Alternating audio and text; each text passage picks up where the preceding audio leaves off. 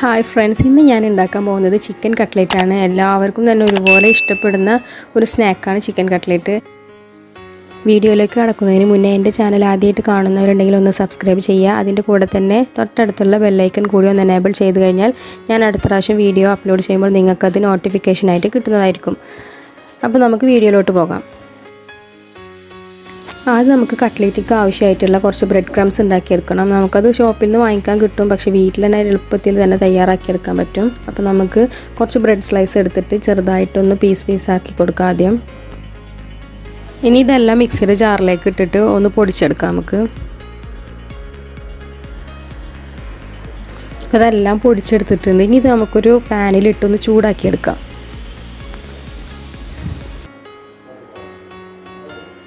Law ഫ്ലെയിമിൽ വേണം വെക്കാൻ. എന്നിട്ട് ജസ്റ്റ് ഒന്ന് ചൂടാക്കിയെടുക്കാം. ഇത് നമുക്ക് കുറച്ചധികം ഉണ്ടാക്കിയിട്ട് ഫ്രിഡ്ജിൽ ഒരു എയർ ടൈറ്റ് ആയിട്ടുള്ള കണ്ടെയ്നറിൽ വെച്ച് കഴിഞ്ഞാൽ നമുക്ക് ആവശ്യത്തിനെടുത്ത് ഉപയോഗിക്കാം. ഇപ്പോൾ റെഡി ആയിട്ടുണ്ട്. ഇനി ഇത് നമുക്ക് കട്ട്ലേറ്റിലേക്കും ബാക്കിയുള്ള എന്ത് റെസിപ്പിയിലേക്കും നമുക്ക് ഉപയോഗിക്കാവുന്നതാണ്.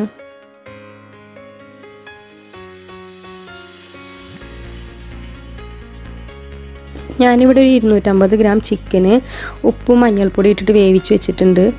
അതുപോലെ തന്നെ ഒരു 4 ഉരുളൻകിഴങ്ങും എടുത്തിട്ടുണ്ട് ഇതിലേക്ക്. അപ്പോൾ ചിക്കനേക്കാളും കൂടുതൽ ഉരുളൻകിഴങ്ങ് എടുക്കണം. ഇനി ഈ ചിക്കൻ നമുക്ക് കൈ വെച്ചിട്ട് തന്നെ ഒന്ന് പൊടിച്ചെടുക്കാം. ചിക്കനൊക്കെ പൊടിച്ചെടുത്തിട്ടുണ്ട്. കൈ വെച്ചിട്ട് തന്നെ ചെറിയ ചെറിയ പീസുകളാക്കി വെച്ചിട്ടുണ്ട്. അതുപോലെ തന്നെ ഉരുളൻകിഴങ്ങ് നമുക്ക് ഒന്ന് ഉടച്ചെടുക്കണം.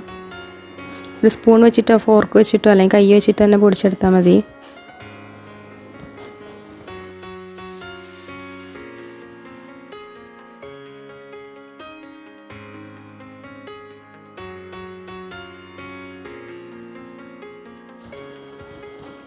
ഇനി ഒരു പാൻ വെച്ച് ചൂടാകുമ്പോൾ ഒരു 2 ടീസ്പൂൺ ഓയിൽ ഒഴിച്ചു കൊടുക്കുക.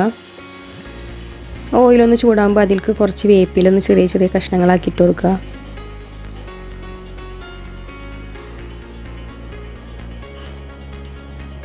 വേപ്പിലൊന്ന് ജസ്റ്റ് ഒന്ന് മൊരിഞ്ഞ് വന്നു കഴിഞ്ഞാൽ ഒരു 2 സവാള ചെറുതായി അരിഞ്ഞതൊന്ന് ഇട്ട് കൊടുക്കുക.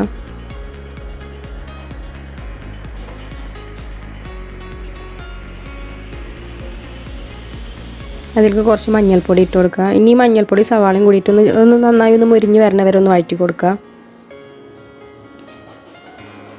ഇപ്പോൾ നന്നായി വഴന്ന് വന്നിട്ടുണ്ട്. ഇനി ഇതിലേക്ക് 1 ടീസ്പൂൺ ഇഞ്ചി വെളുത്തുള്ളി പേസ്റ്റ് ഇട്ട് കൊടുക്കാം. എന്നിട്ട് അതിൻ്റെ പച്ചമണം മാറുന്ന വരെ ഒന്ന് വഴറ്റി കൊടുക്കാം.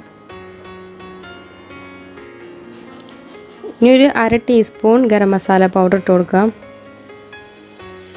ഈ പൊടികളൊക്കെ ഇട്ട് കൊടുക്കുമ്പോൾ തീ സിമ്മിലായിട്ട് വെക്കണം. അതുപോലെ തന്നെ ഒരു 1/2 ടീസ്പൂൺ റെഡ് ചില്ലി പൗഡർ ഇട്ട് കൊടുക്കാം. മുളക് പൊടി എരിവ് വേണമെന്നുണ്ടെങ്കിൽ 1 ടീസ്പൂൺ വരെ ഇട്ട് കൊടുക്കാം. ഇനി ഇതിലേക്ക് നമ്മൾ എടുത്ത് വെച്ചിട്ടുള്ള ചിക്കൻ ഇട്ട് കൊടുക്കാം. എന്നിട്ട് നന്നായി ഒന്ന് മിക്സ് ചെയ്തെടുക്കാം.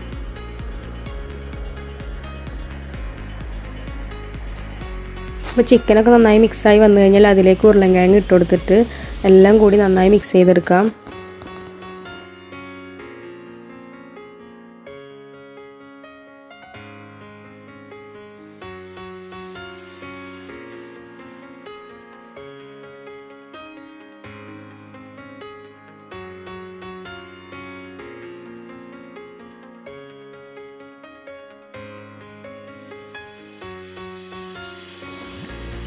ഉരുളൻകിഴങ്ങും ചിക്കനും നന്നായി ഉടച്ചെടുക്കണം. അപ്പോൾ ഒരു ഗ്ലാസ് വെച്ചിട്ടോ ഗ്ലാസിൻ്റെ ബാക്ക് ഭാഗം വെച്ചിട്ടോ അല്ലെങ്കിൽ ഒരു കയ്യിൽ വെച്ചിട്ട് നന്നായി മിക്സ് ചെയ്തെടുക്കാം, ഉടച്ചെടുക്കാം.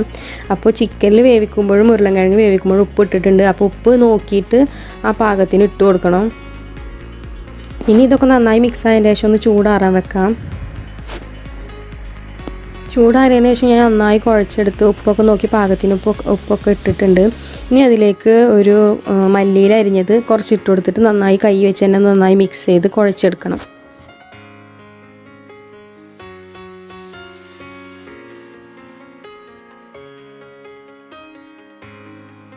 ഇനി നമുക്ക് കട്ട്ലേറ്റ് ഉണ്ടാക്കി തുടങ്ങാം. അപ്പോൾ ഇതുപോലെയുള്ള അച്ച് വാങ്ങിക്കാൻ കിട്ടും. ഇതുണ്ടെങ്കിൽ ഇതിൽ ഇതുപോലെ ആക്കിയിട്ട് നമുക്ക് ഷേപ്പ് ചെയ്തെടുക്കാം.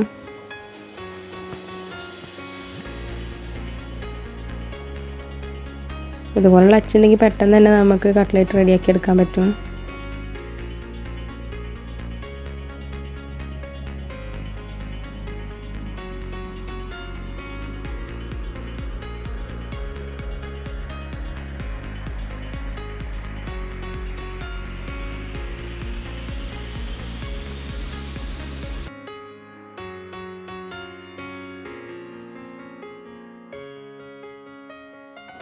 ഇനിയിപ്പോൾ അച്ചില്ലാന്നുണ്ടെങ്കിൽ കയ്യിൽ വെച്ചിട്ട് ചെറിയ ബോൾസ് ആക്കി ഉരുട്ടിയിട്ട് നമുക്ക് ഇഷ്ടമുള്ള ഷേപ്പിലാക്കി എടുക്കാം.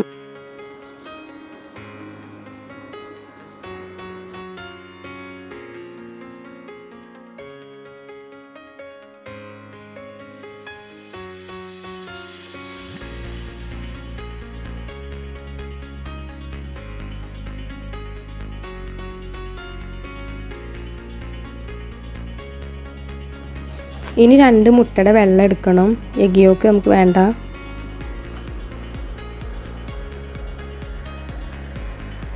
മുട്ടയുടെ മഞ്ഞ ഇതിൽ കൂടെ ഇട്ട് കഴിഞ്ഞാൽ ഈ കട്ട്ലേറ്റ് പൊരിക്കുന്ന സമയത്ത് നന്നായി എണ്ണ തിളച്ച് പൊന്തി വരും. അപ്പോൾ അതിനാണ് എഗ് വൈറ്റ് മാത്രം എടുക്കുന്നത്. അപ്പോൾ 2 മുട്ടയുടെ എഗ് വൈറ്റാണ് ഞാനിപ്പോൾ എടുത്തിട്ടുള്ളത്. നിങ്ങൾ എത്ര കട്ട്ലേറ്റ് ആണോ ഉണ്ടാക്കുന്നത് അതിനനുസരിച്ച് മുട്ടയുടെ വെള്ളം എടുത്ത് കൊടുക്കാം. അപ്പോൾ ഞാനിപ്പോൾ പറഞ്ഞിട്ടുള്ള മെഷർമെൻറ്റ് അനുസരിച്ചിട്ട് എനിക്കിവിടെ 15 കട്ട്ലേറ്റ് ഞാൻ റെഡിയാക്കി വെച്ചിട്ടുണ്ട്.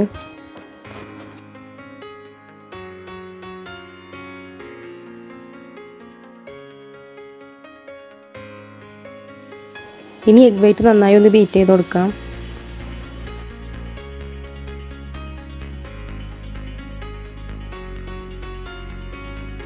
ഇനി ഓരോ കട്ട്ലേറ്റ് എടുത്തിട്ട് ഒരു കൈ വെച്ചിട്ട് എഗ് വൈറ്റിൽ മുക്കിയിട്ട് അടുത്ത കൈ കൊണ്ട് നമുക്ക് ബ്രെഡ് ക്രംസിലൊന്ന് കോട്ട് ചെയ്തെടുക്കാം. അപ്പോൾ അങ്ങനെ എല്ലാം ചെയ്തെടുക്കാം.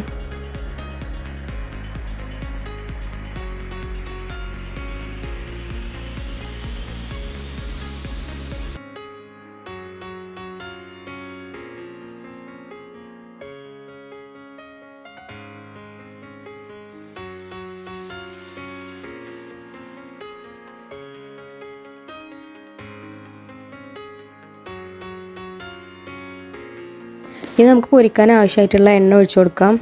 ഞാനിവിടെ ഡീപ്പ് ഫ്രൈ ആണ് ചെയ്യുന്നത്. ഷാലോ ഫ്രൈ ചെയ്തെടുക്കാനും പറ്റും.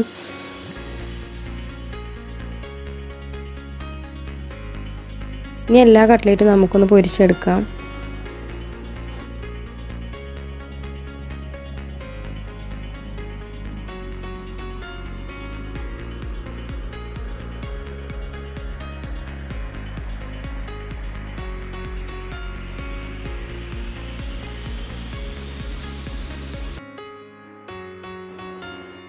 കട്ട്ലേറ്റ് നന്നായി മൊരിഞ്ഞ് വന്നിട്ടുണ്ട്, റെഡി ആയിട്ടുണ്ട്. അതുപോലെ തന്നെ ബാക്കിയുള്ള എല്ലാം നമുക്ക് പൊരിച്ചെടുക്കാം.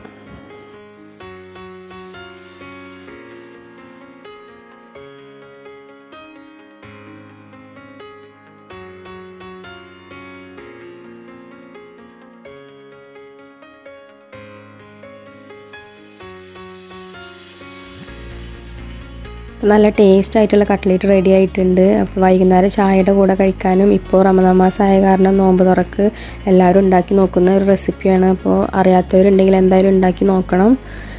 വീഡിയോ ഇഷ്ടമായി കഴിഞ്ഞാൽ ലൈക്ക് ചെയ്യണം, ഷെയർ ചെയ്യണം, സബ്സ്ക്രൈബ് ചെയ്യാത്ത ആരെങ്കിലും ഉണ്ടെങ്കിൽ സബ്സ്ക്രൈബ് ചെയ്യണം. അപ്പോൾ അടുത്ത നല്ലൊരു വീഡിയോ ആയിട്ട് വരുന്നവരെ ബൈ.